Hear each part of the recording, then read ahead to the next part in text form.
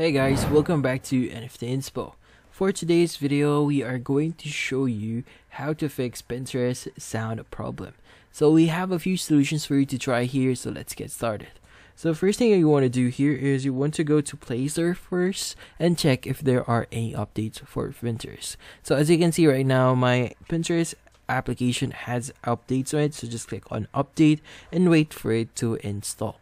But once your update is actually installed into your account or in your mobile device, the next thing that you want to do here is you want to go to your app information. So here, just press and hold on Pinterest and you want to go ahead and click on app info.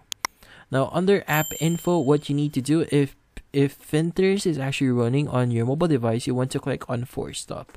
Now next thing you want to do is you want to click on clear data and you want to select both clear all data and clear cache. So what we just did, when you click on clear all data and clear cache, it's basically going to clear all the data or information into your application and basically resetting it.